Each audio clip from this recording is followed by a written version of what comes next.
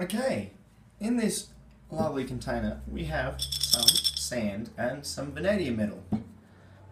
It was put into this container for convenience, and Reds sponsor me. So what we're going to do first is we're just going to take this out. I brought quite a bit of the beach home with me here, and hopefully we're going to physically separate this out and get a look at this metal for the first time in the light. Now, sort of not a mistake, but something in hindsight I shouldn't have done was we put it in an aluminium can, and the aluminium can melted around it.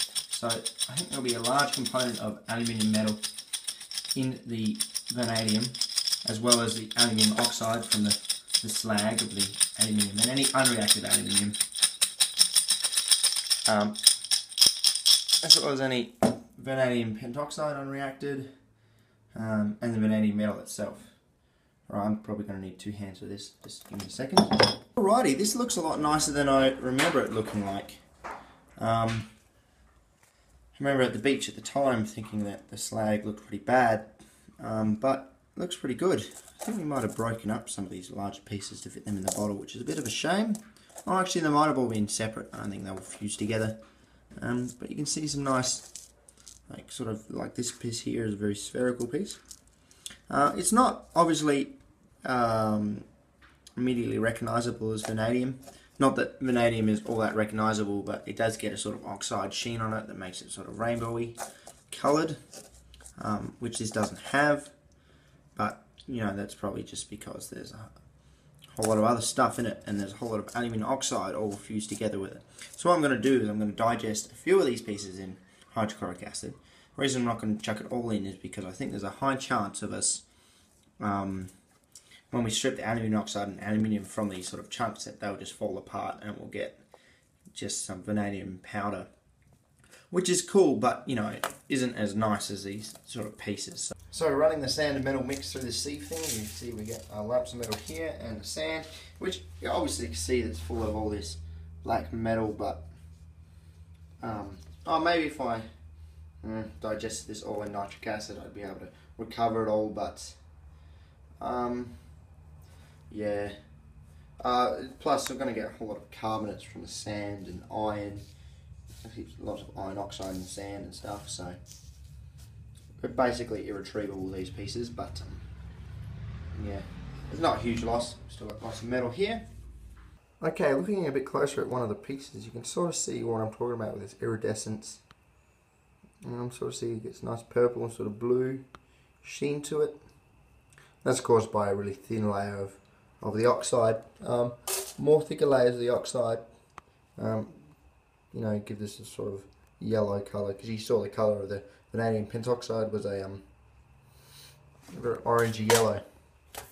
So that's good, we get to see that, that's great. What we're going to be adding to it is this, which is our distilled hydrochloric acid in the distillation that I had to abandon because it started pouring with rain. So this is iron free and pretty much all salt free, so that's nice. Even though in the end really we're going to pick up so much iron from the sand anyway, so that's going to be a lot more than the iron in the hydrochloric, so kind of a waste of time and waste of being caught out in the rain, but you know.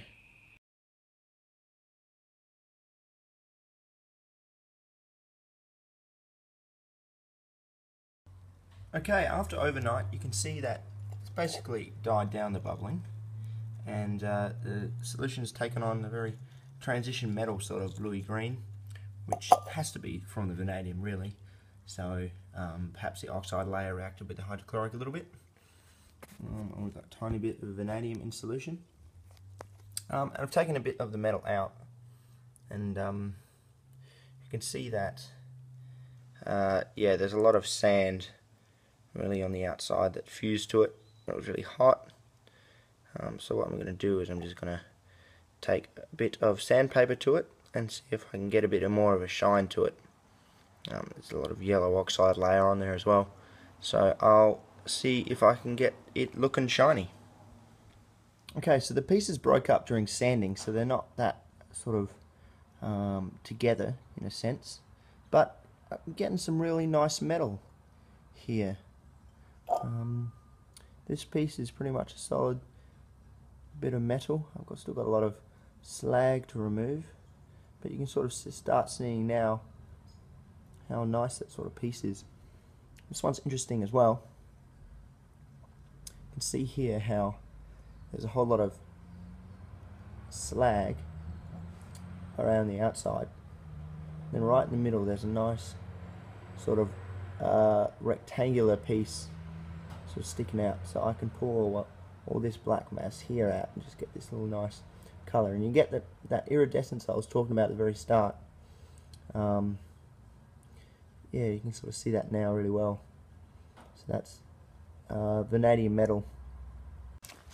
Alright, it's been a day or two once these things have been in the acid. You see the small bits that I sanded down have turned the hydrochloric acid a very green colour. And something interesting has happened here. I haven't picked this up and swirled it yet, but you can see there's some red in there.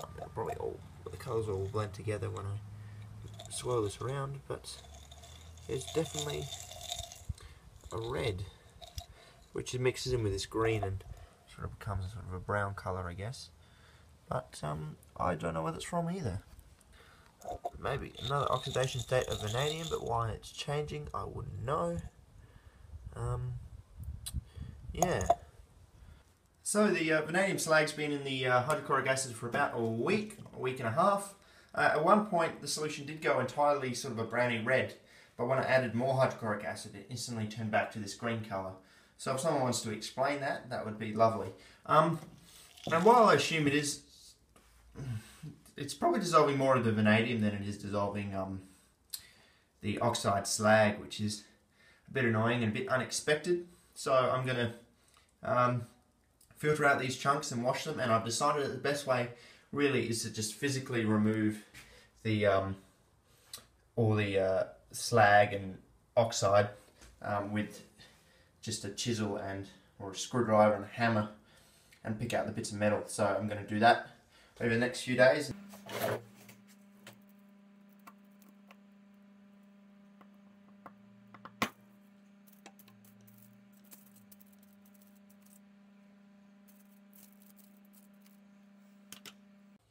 So this is one of the sort of circular pieces that flew out of the thermite as it reacted.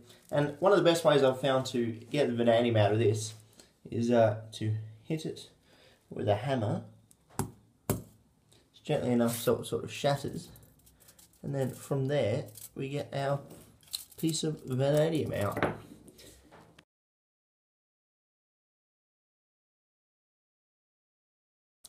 Yeah, and you can see, I mean I've ruined that now, but for the sake of showing you, bits like there, you can see are metal.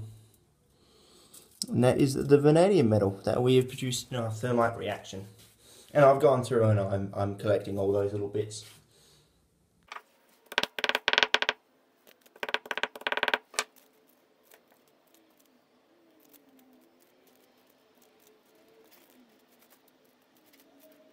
So I'm kind of done here, I think. Well, I obviously haven't got all the metal out of the slag, but I've definitely shown that we've got some nice pieces of metal, and these are probably the nicest pieces I'm going to get out of the slag because there's no other bits of slag big enough. But I really like these two sort of pieces here.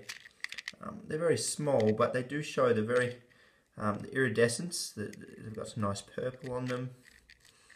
Some nice yellows on them of the vanadium metal as it oxidizes in air. That's really cool.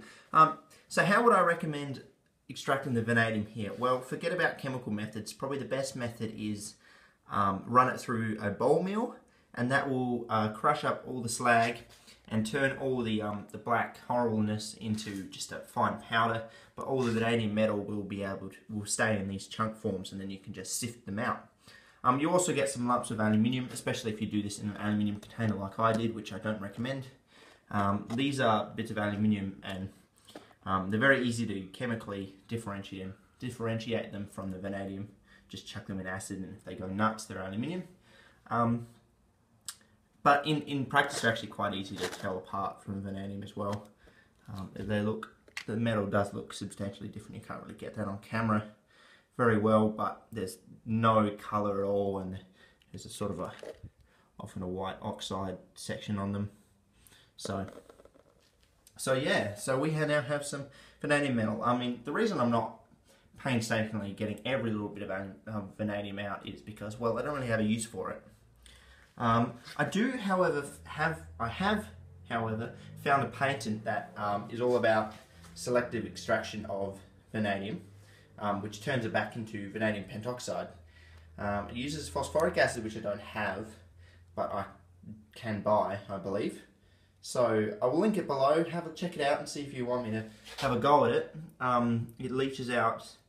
It'll leach out all the vanadium from this, and possibly even the rest from the sand that has all these little black bits of vanadium still in it. Okay, I'll leave with a bit of demonstration of the colourful world of vanadium using this green solution of vanadium chloride of some description, made from reacting the vanadium slag with hydrochloric acid for a few weeks. In the middle here we have some distilled water, and if we add our green, this is still acidic because there's still some hydrochloric acid in it, but if we add it to just plain distilled water, we see that it goes blue. Add a little bit more and get a blue solution. Here we have some concentrated hydrochloric acid, so if we increase the pH a little, see that it goes more yellow. And if we increase this more, it would go a bit more of a red, but it seems to react with nitric acid, and my sulfuric acid is black. But here we have some sodium hydroxide solution, so if we increase the pH, sorry, that was lowering the pH, increasing the pH here, and we're obviously going to form some sort of insoluble hydroxide, but it is once again a totally different colour.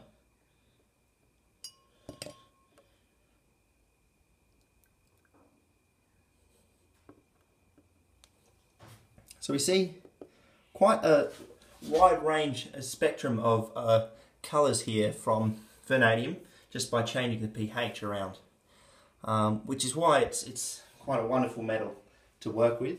You can get purples and blues and reds, just changing oxidation states from it.